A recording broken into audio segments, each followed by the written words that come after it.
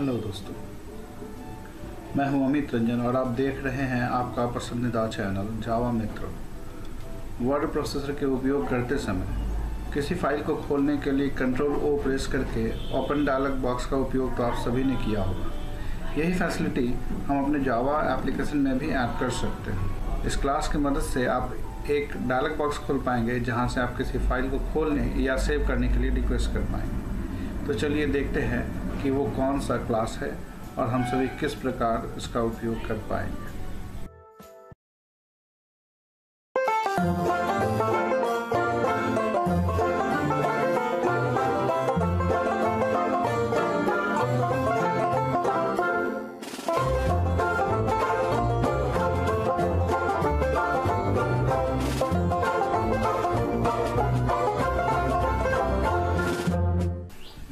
Small Java program to understand about dialog box to open a file. So let us create a abc.java and one import statement, swing.asterisk, other one awt.asterisk, and the next one awt.event.asterisk, and then create a class which extends JFrame. Now create a constructor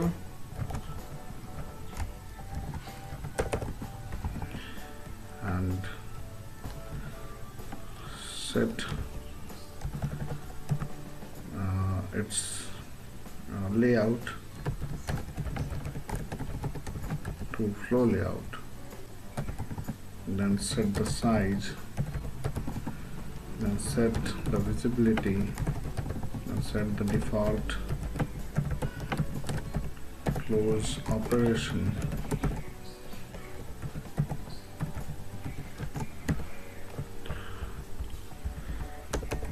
and create a button object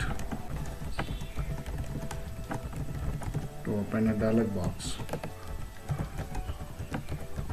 Now add action listener from button object,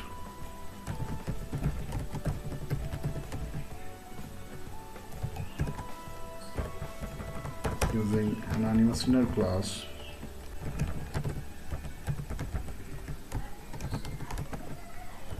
So now here we can write code about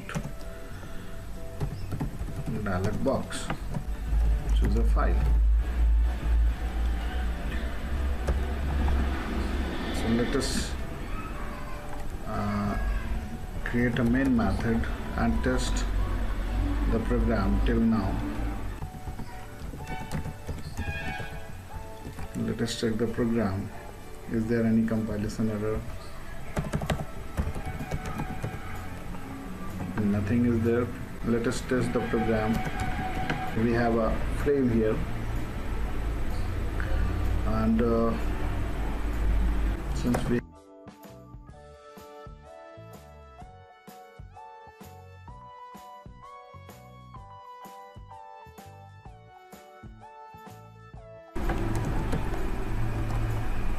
let us compile once again and check it.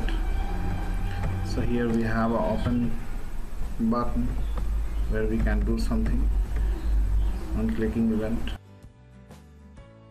So let us create an object of JFileChooser.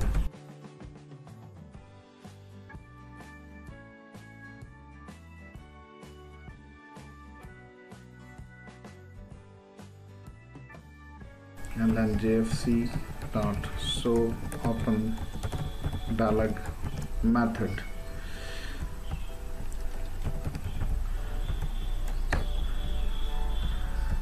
To open a dialog box.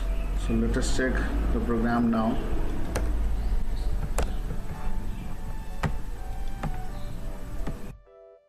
On pressing open button, we can have an open dialog box. Two buttons available here, open and cancel. So let us check Now it is necessary to know that which one button is pressed by the user. So to know this, the jfc.swap dialog returns an integer value. Keep the value in a variable, and then we can check that what value it returns. So let us check it once again. And we can see that on open, if we will press cancel button, it displays 1. So that means cancel button returns the value 1, and if we will select some file and press open button, it will return a value 0. So on comparing 0 value, we can know that the user has selected some file. So let us compare. However, a constant is already defined for this, but I am using the value 0 to compare at this time. So if return value is 0, this means that user have selected some file. So we can get the file with the help of get selected file method of JFileChooser class.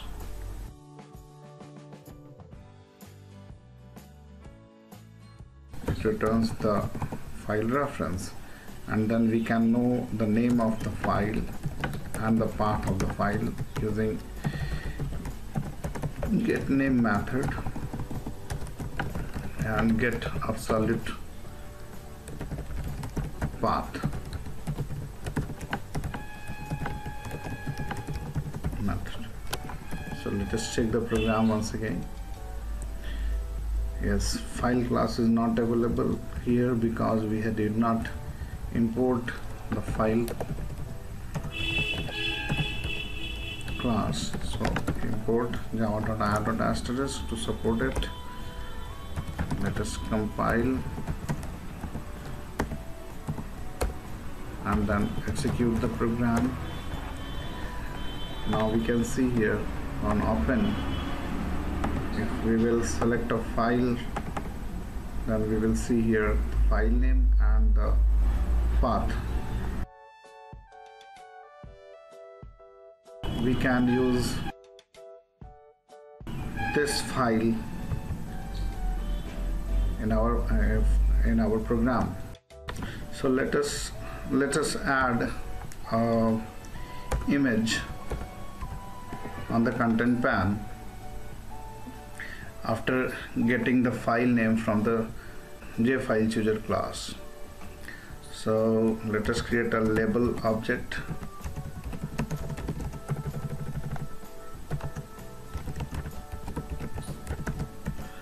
And then add this label on content pane, and now create image icon. For that image icon,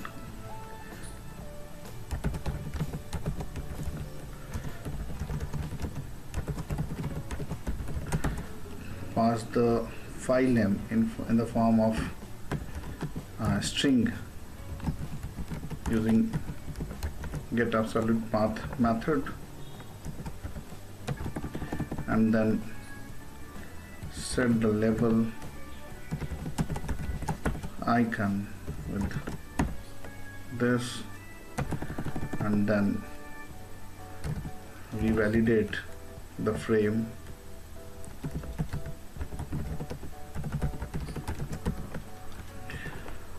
So let us compile.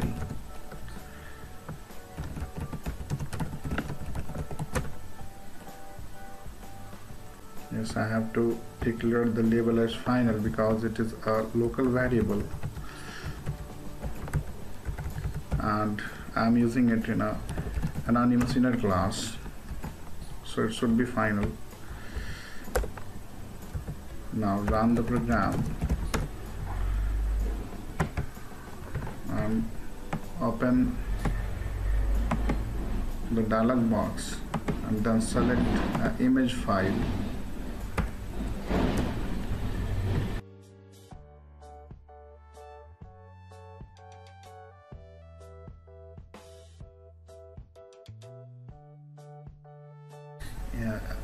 You see that where in very easy steps we can get a file using JFileChooser class.